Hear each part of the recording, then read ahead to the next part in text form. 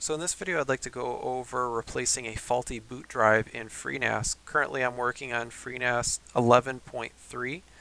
What we're going to do is first go on the left here and click on Storage.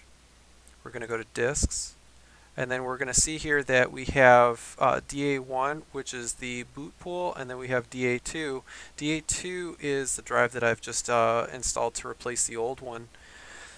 Now, the easiest way to find out which drive is faulty is if you boot up Freenas and you go into the interface. If you unplug one of the USB drives or one of the boot drives that you have installed and the system continues to work fine and the web interface works fine, then you know that you've pulled out the faulty drive. If you pull out one of the drives and the system stops working, you know that you've actually pulled out the working drive. Now what's nice about Freenas is it actually shows you the serial number of the drive itself. Why this is nice is you can actually take the last 4 digits of the serial number and you can actually look on the device and see which drive it's referring to. Now on flash drives they don't actually typically print the serial number on the back or the bottom or wherever.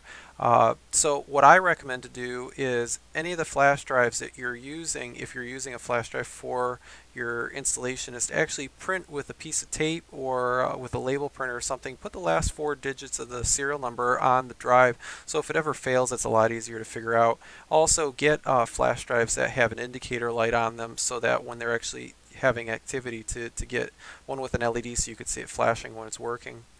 So I've already removed the faulty drive and we can see here that DA2 is unused. What we're going to do is, before we do anything, we're going to wipe it. So we're going to click the drop down here, we're going to click on wipe, and we're going to say yes, continue. We're just going to do a quick wipe just to make sure that whatever file table that was on it is going to be what Freenas wants it to be. So then what we're going to do is we're going to go to System, and then we're going to go to Boot, and we can see here that we have the default boot space here. So what we're going to do is we're going to go to the top right where it says Actions, and we're going to go to Boot Pool Status. Now we're going to see here that we have DA1P2.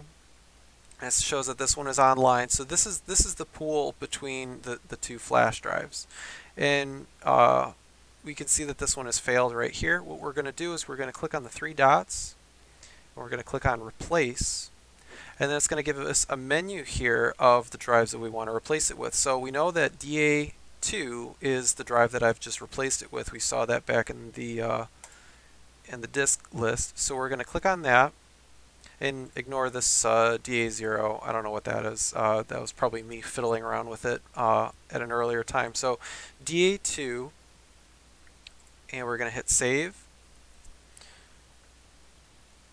And now what I'm going to do is I'm going to look over to the drive, and I can actually see it flashing, the new flash drive that I installed. I could see it flashing. So what's happening is the original flash drive is replicating from the original boot drive, or the still working boot drive, and it's copying over to the new flash drive. So it's going to take a while for the two drives to mirror each other. But once what they call the resilvering, once it copies everything over, then the system will be back to normal again.